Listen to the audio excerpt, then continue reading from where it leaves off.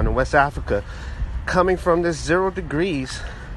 And once this conquering of this empire, we got to understand Mu, this prehistoric mound empire, and the great arc of a hemisphere, 180 degrees, in the Bering Strait of this time of Sagittarius and the ending of Sagittarius, which makes this death. We got to understand, so this prime meridian from the month of Tammuz until this time of the winter solstice, right, were essential to these calculations and forming the first calendars of these ancient, when you understand the ancient Kadam, and the Hebrew character for Q in the horizon, to be here and to calculate the time using the observance of locales, landmarks, was essential to this coast here and this great art.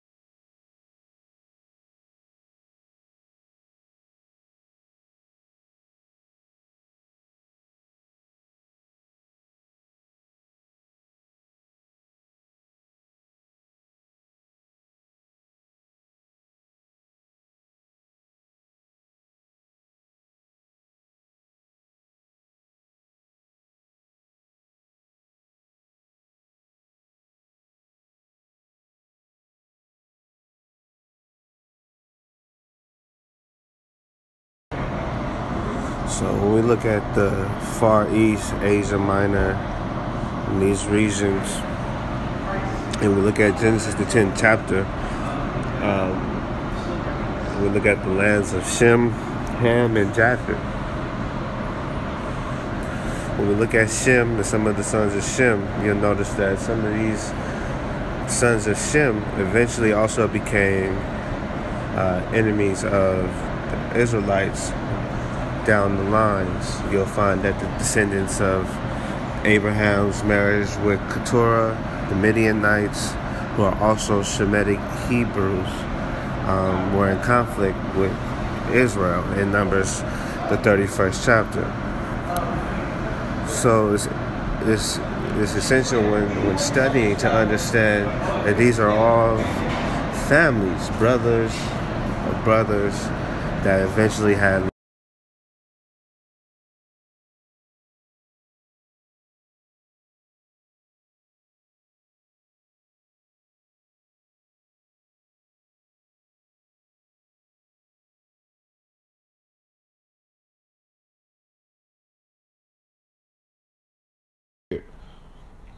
right. Let me turn this around. So each one of these staircases that you see here, when we look at the 13 and its significance in a calendar is in its reference of weeks. All right, when we look at 13 and 91, the 91 days in between each season. So as you see here at this monument, if you started from September, and what I mean by September, let me show you. If you started from September, from when the beginning, when this, which is the spring equinox, which occurs with show you. If you started from September, from when the beginning, when this, which is the spring equinox, which occurs with this alignment of this balance of the celestial heavens. 91 days, each day going up just one stair until the 91st day, you would begin the new season. So if we did that for all of fall, and then turn around and took another 91 steps for the winter, this is how this monument here, in this format of this cross, this ancient pattern, this ancient sign. We look at the sign of Jonas, the sign of 3 days and 3 nights, pi. The significant things became formulas and different mathematical equations that created balance and understanding for architectures, to build homes, to build places, dwellings, which the earth was supposed to be a remnant of, a dwelling, if you will. So when we look at this need of creating this 13th month, this is when we look at the Ethiopian calendar, right? Their time frame is their year is not the same as this Gregorian calendar, although both having what we know as not having 13 months. The Gregorian calendar and the Coptic calendar are one and the same. Just the naming of the different months are going mathematically with their linguistic significance. But the calculation of days is similar, the same. So this is similar, the same. So this is why leap years, every 4 years or every 1460 days, is when these measurements and alignments and observations took place to know whether they would retreat a year or not. These things had to be calculated. So when we look at these ancient civilizations and this need of when forming a civilization and forming certain orders, the lunar, which is 12 months of 30 days, versus the different solar months, which, for one, when you look at the 13 weeks of 4 seasons of 13 weeks, 91 days, to represent the different topological significance for agriculture. So the Americas held an advantage in regards to agriculture because of location and the sun, and being a landmass connected to all the way to the peakiest point of the center, all the way to the most extremity down into South America. This landmass was connected. So when these ancient travelers began their navigations and they began travels, the significance of pi and mathematics and the measures of the heavens and the hemisphere 180 degrees, that hump, that mound significance, when you look at the mound and the hump, the womb of the earth, and to dwell within the earth, to dwell within the dwelling, and how they form tents and how they form their locations, even within the significance of the Hebrew language, all of these things provide a function and a purpose of understanding that are based upon things that everyone can observe. So when we look at pi and we look at the significance of 3 days and 3 nights, the sign of Jonas and the well, even what else I want to say?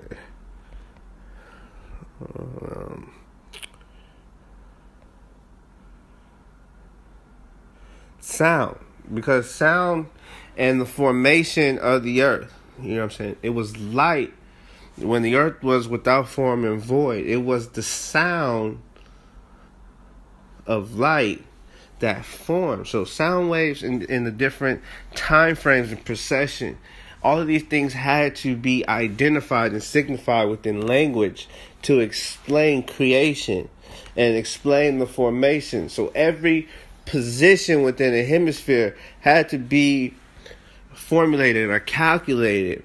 This is how shapes and signs, even to this day, can still be considered demonic or not, when you understand this, the connection with shapes, whether knowingly or unknowingly. In West Africa, coming from this 0 degrees, and once this conquering of this empire, we got to understand Mu, this prehistoric mound empire, and the great arc of a hemisphere, 180 degrees, in the Bering Strait of this time of Sagittarius and the ending of Sagittarius, which makes this death. We got to understand. So this prime meridian from the month of Tammuz until this time of the winter solstice, right, were essential to these calculations and forming the first calendars of these ancient, we understand the ancient, Kadam, and the Hebrew character for Q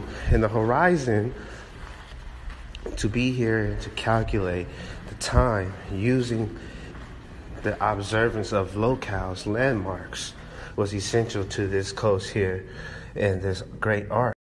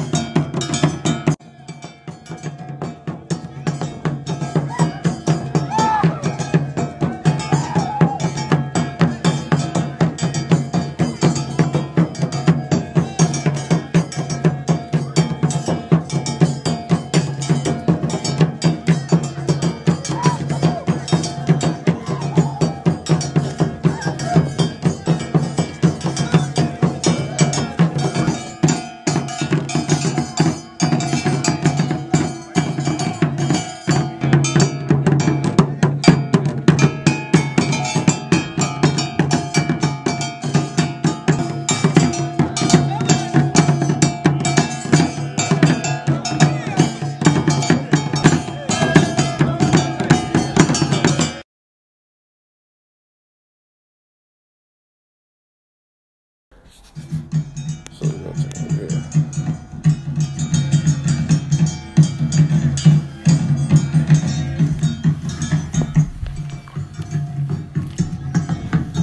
So when you look at the fish and the Dagon and the former and the creation and the sound, the beat, the drums, and the early priesthood, prehistoric priesthood, was very significant when it comes to the calendars and to the forming of civilizations. This is how we can trace and decipher chronology of civilizations to this day, is because of use of signs and symbols in certain empires under certain kings that has allowed for us to historically document ideologies. When we look at the priesthood in this universal context, especially in this region of India, and we look what took place to the Brahmanas and to Chaldee and to the ancient lands of Kush, we can trace through Cambodia and some of these lands ancient prophecies.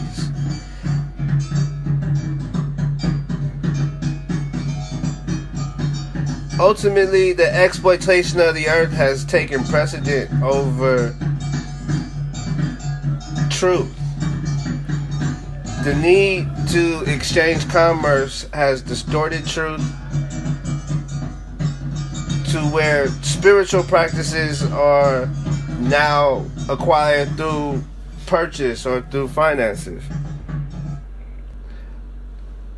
These things are not commercial. These things cannot be part of commerce.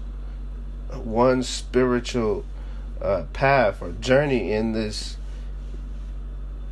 earth is intended for one to come with peace, with the thought of never dying, but understanding death and judgment, karma. So these times of the winter were made one really reflect and repent. So when you look at these lands of Asia and these different lands here, you find a lot of sanctuaries and a lot of places where prayer also karma. So these times of the winter were where made one really reflect and repent. So when you look at these lands of Asia and these different lands here, you find a lot of sanctuaries and a lot of places where prayer, also where we find the worship, a lot of groves and what have you, and meditation locations. This location was completely on the other side of the hemisphere for the Asiatics. So when we look at the term Asiatics, the Amu people, these ancient, what some will call the Hyksos people. What's up, Essence? My bad. You had asked a question, and I didn't even get to see that you had asked a question until this in the calendar, how this 13th month got put together. So to combine the solar with the lunar, and to balance the remainder beyond the 360 days that was outlined under the lunar calendar, the 13th month was to measure this time period. Sometimes this month could be 5 to 6 days, depending on the different measures. How they measured it, I really don't know. But supposedly, they measured it every 4 years, every 1460 days. Not knowing, I don't know what instruments or what technology they use today to take their measures in their calendars, but every 1460 days, you can check it out. They would do this. So the Coptic calendar is almost the same as the Gregorian calendar. The only September and all of these months, they just added and changed different names, but the mathematics is all the same. So the lunar is 360, but you still have to take into account for the remainder of the time of the solar. So that's why the 13th month was essential. And this month of sunshine and evaluation of this measure, this balance, this is why the equinoxes, and this is why this location right here is so monumental. It's because on the equinox, it lets you know that it's the equinox. It lets you know that there's a balance in the sun's light with the moonlight, lunar, by this silhouette that occurs on this landmass here. So a whole 180 degrees from here is where we come to this time now, the spring.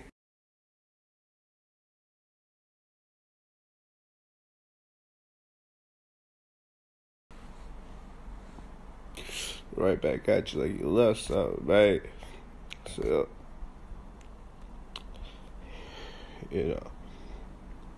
So what we see here, right? Let me turn this around. So each one of these staircases that you see here, when we look at the 13 and its significance in a calendar is in this reference of weeks. Right? When we look at 13 and 91, the 91 days in between each season. So as you see here at this monument, if you started from September, and what I mean by September,